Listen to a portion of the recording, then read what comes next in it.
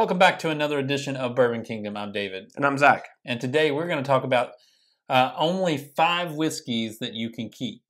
Yeah, so basically ADHD Whiskey, he kind of set a video out there and then he challenged a bunch of YouTube channels saying, hey, out of your all's collection, if you can only keep 5, what would be the 5 you would keep? So hard, man.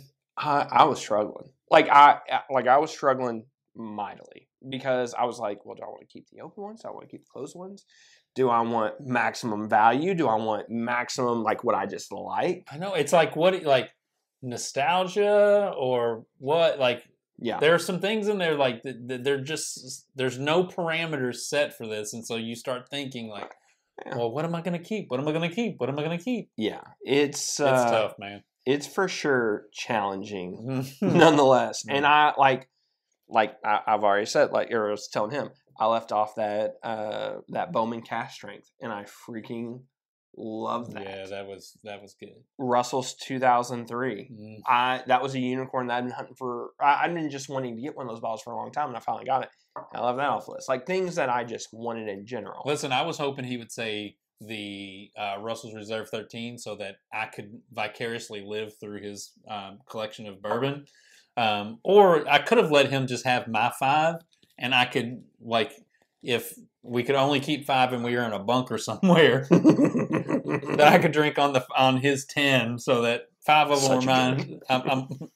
But, you know, it didn't work out that way. Needless to say. So I picked 5 from my collection. He picked 5 from his collection. Yeah. And yeah. So I'll go ahead and start. Yeah. So the first one I'm going to pick, kind of like, it's a no-brainer, It right? is. Like, it's I have to have one of these with me if I could only have 5.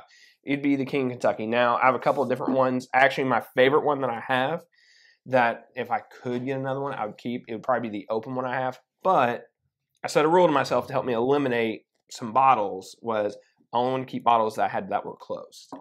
So that just helped me. But King of Kentucky, it's year in, year out. It's some of the best bourbon, if not the best bourbon that's released every single year. It's so good. And I mean, I just think it's the pinnacle. It is. So it's also on my profile where it's dark chocolate and just, it's all of the dark, rich flavors I like in bourbon. It does all the things that you want it to do. It so does. Good. It does. For me, I went, on my first one, I went kind of, I guess nostalgia for me. Not nostalgia, but maybe just excitement. Sure. And I did Wilderness Trail. Now, you may think, like, Wilderness Trail, who cares about Wilderness Trail? I mean, we do. Yeah, I mean, I like Wilderness we Trail. like it. But, like, what's special about it? Well, I got to do my very first barrel pick with Louisville Bourbon Club, which I'm eternally grateful for, and it's this one. And so I have like 2 unopened bottles of this that I will keep and hold. This is one of my open bottles. I bought like 6 of them just to keep them safe and handy. Sure. And I love it. I thought the guys did a really good job of picking it, and it tastes really good. And if I'm not mistaken, there might still be some at Cox's Evergreen, and I might have to go pick up another one just to be safe. Sure. Well, you also had a lot of fun. Like, yeah, I had a blast going down the Wilderness Trail. They did a really cool pick for us, and the guys that I got to pick with were a lot of fun, and so that's why I chose that one. Sure. Yeah. All right, my next one. Now, I couldn't do a list. I couldn't do anything where I didn't have at least one Old Forester product. Of course. Now, if I'm going to pick one Old Forester product, it has to be the Old Forester product that I own, which is the Old Forester Employee Bottle. So it's 125 proof. This bottle was made for basically them meeting a production goal, and they met it in this. This is not open. I do plan on opening it actually this summer whenever we go up to the Bourbon Junkies meetup. We'll just keep it a secret. Well, because he's going to try to drink all of it. But this is 1 liter. It's incredibly hard to find. It's very rare. I feel like whenever they come up, it's gone instantaneously. Yeah.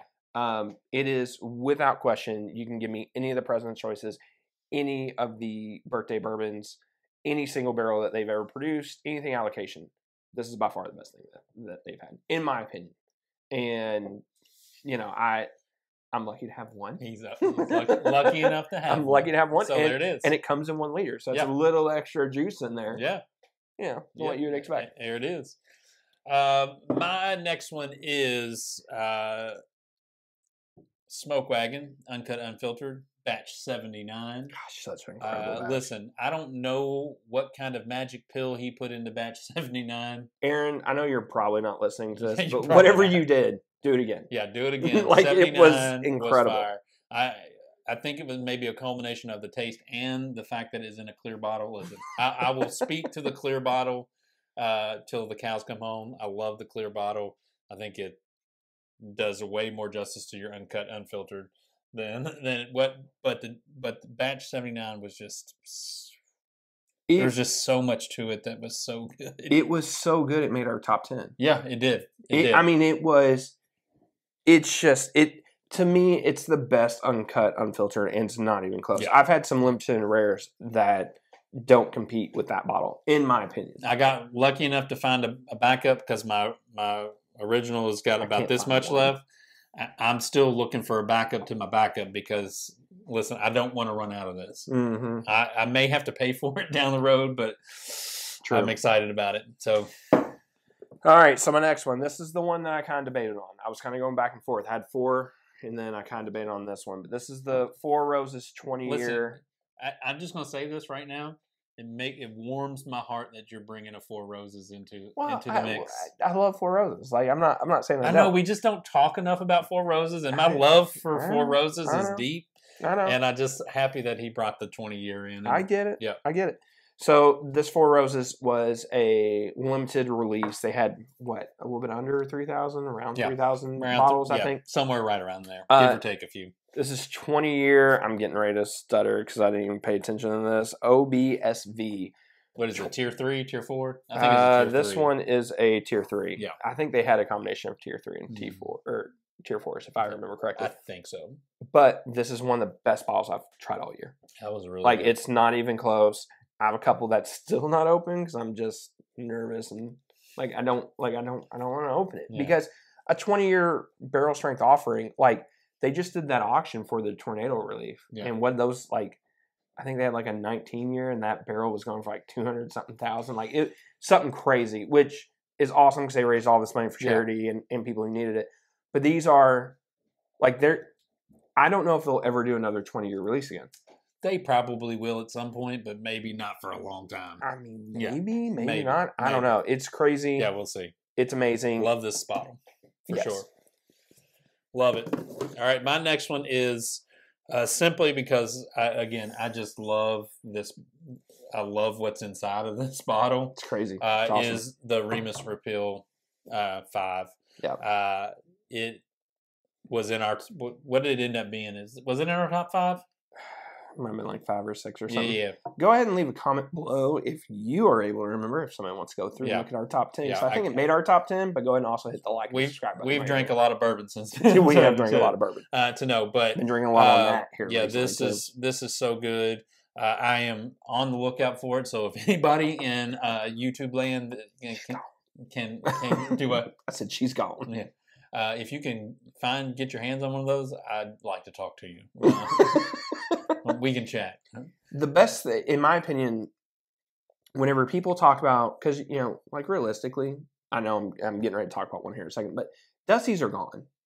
If you can find a Dusty, it's so dumb luck. It's from a private collection. So, I feel like we talked about that not too long ago. It's the fact that it's only happening if your grandma or your grandfather pass away. Or something like that. They're just gone. Yeah. And with that Remus, it's like taking a time machine back in time and trying some Dusty products. It really is. That older MGP it's in there. It's amazing. It's good. So talking about Dusties, do the Maker's Mark. Now this is actually I guess it is like a celebration bottle for whenever Kentucky won the 1996 championship. Now.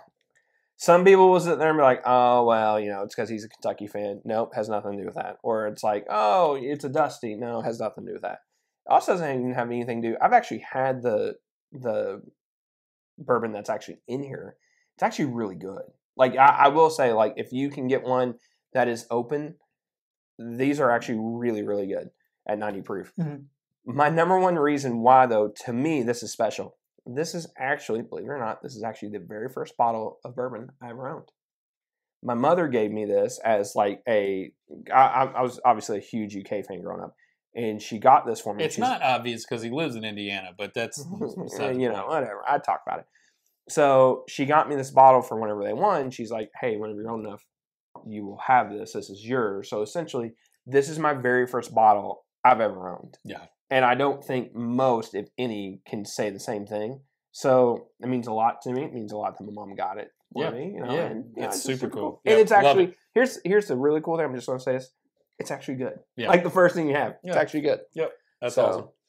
I don't know that this would be a surprise to anybody who watches our channel at all, because this is, to me, this is one of these that I love to have. It's a must-have on my bar.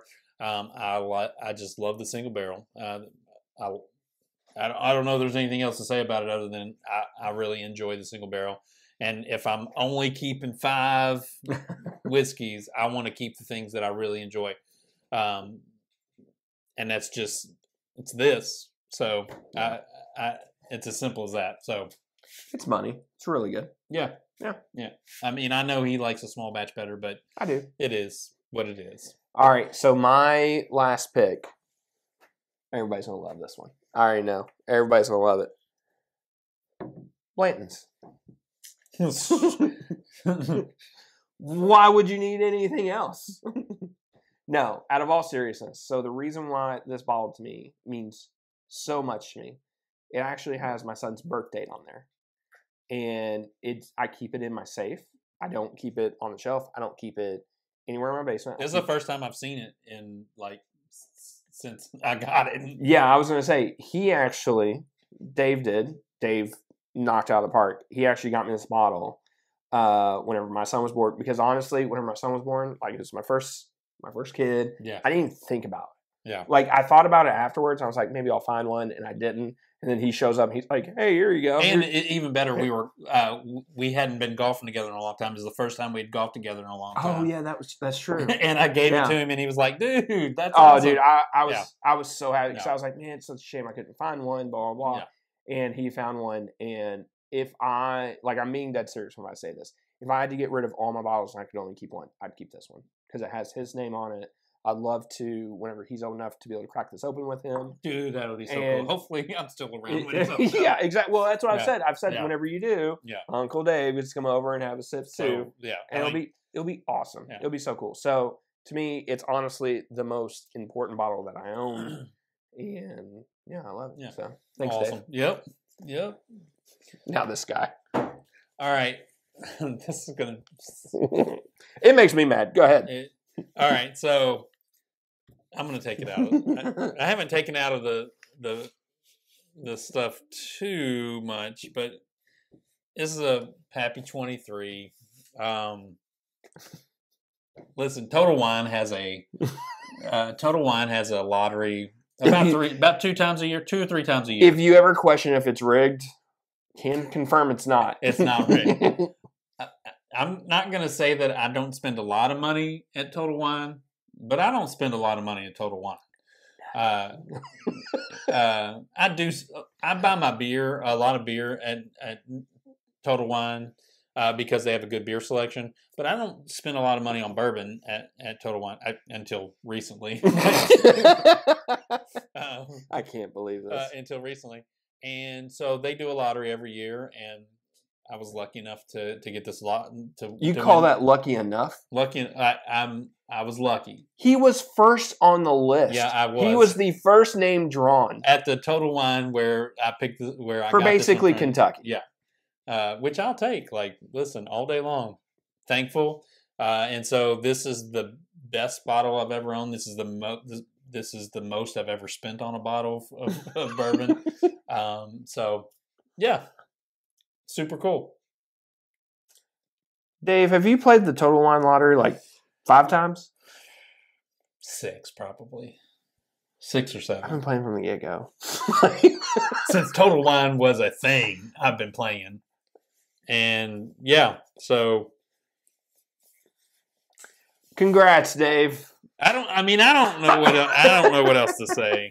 It's awesome. No, it's awesome. Hey, I will say whenever he told me we'll leave this here since this is you should. That was last no, whenever bottle. he told me it was super awesome. So hey, listen, I just love that was he talking won to that. him like I get this email that says, hey, you know your allocated bourbons here, and I get it, and I think, all right, well maybe it's like a E.H. Taylor barrel proof or something, which I'd have been super stoked at because it was a Buffalo Trace release, and so I get it and I look and I see the label and I'm like, hold on, is that what? So I look and I was like, well, maybe it's like a 15-year.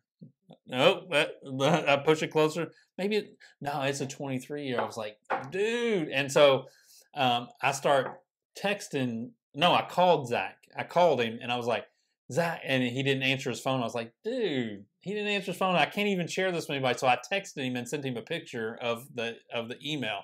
And so he calls me back. He's like, what's up? And I was like, did you get my text? He goes, no. But he's like, no, I didn't look at it. And I was like, he's like, what? And I was like, and he starts looking at it. He goes, dude. Yeah. And so he was like, man, I'm so mad at you, but I'm so happy for you all at the same time. So super cool stuff. I mean, this is honestly, things like this is like why you collect bourbon. It's why we try, right? It's why we try. It's why they call it hunting. You don't always. It's why it only takes 6 times to win a Pappy 23, right? It's whatever it takes. It's whatever it takes. You can play your whole life and only win an Old Fitz 14. Hey, listen, some guys can play 6 times and win a Pappy 23. Yeah, not mad at all. Do. I'll probably never win anything else again. So why would you need to? Yeah, why would you need to? So, but hey, listen, tell us what 5 whiskeys that you could not live without that you want to keep in from your collection. Give us a list, and remember, it's the 5 you have to take with you. So, if you had to get rid of all the bottles that you had except for 5, what are you taking with you? Yeah, that's a big ask. That is. So, it's hard. All right. Well, till the next time, we'll see you. See you.